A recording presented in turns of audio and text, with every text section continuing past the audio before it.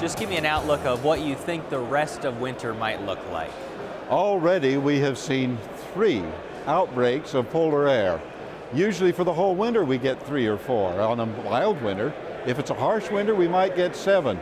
We're on the track to get 7 polar outbreaks.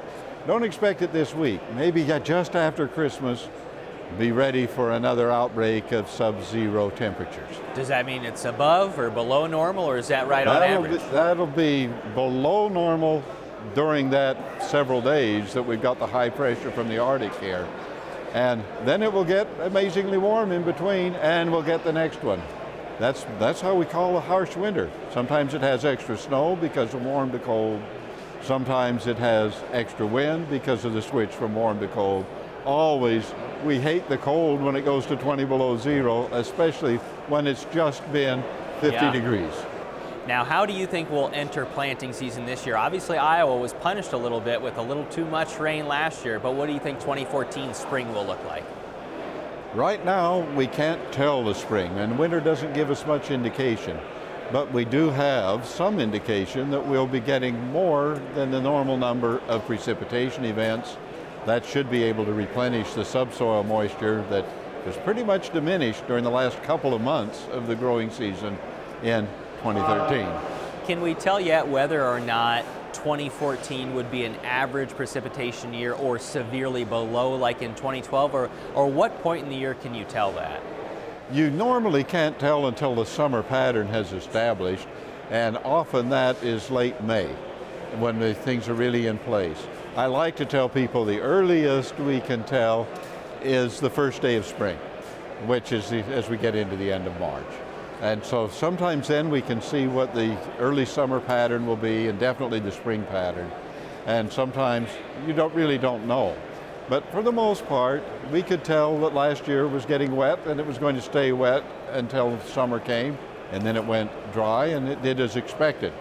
So occasionally we can tell that, but mostly we can just see the tendency, and there will be a tendency this year, at least as of now, to start off a little bit moist and to stay on the variable side slightly.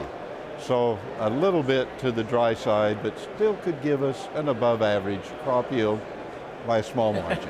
2012 was obviously an extreme year. In your opinion, is that going to be something we see a lot happening in the future, the volatility of the climate? We think 2012 was the first of the volatile years that go on for 25 years. The volatile years are both like 2012 and way up to record high yields like 2008 had. And so we'll see more of that ups and downs during the next 25 years than we have in the past 18.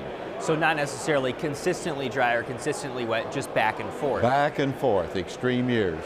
Today you were talking about growing degree days a lot and how producers can use them to better find out what the crop will look like. Explain a little bit more on that today.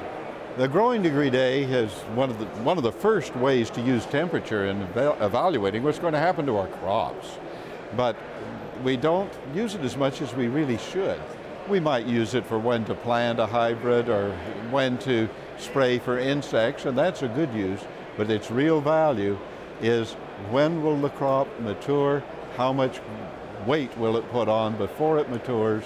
That's the value of the growing degree days. If they're falling behind normal after pollination, that is usually adding to our yield. That's the first thing people should keep in mind.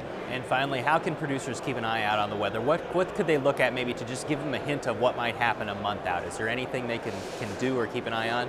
If you want to know what is going to happen a month ahead, you are pretty much looking at things like El Nino and La Nina, these long-term things, because the National Weather Service outlook is now they have a 15-day outlook, and it's pretty shaky. You're almost better off just look at the trend. If it's El Nino dominant, that the trend will be on the favorable side. If it's La Nina, that the trend will be unfavorable.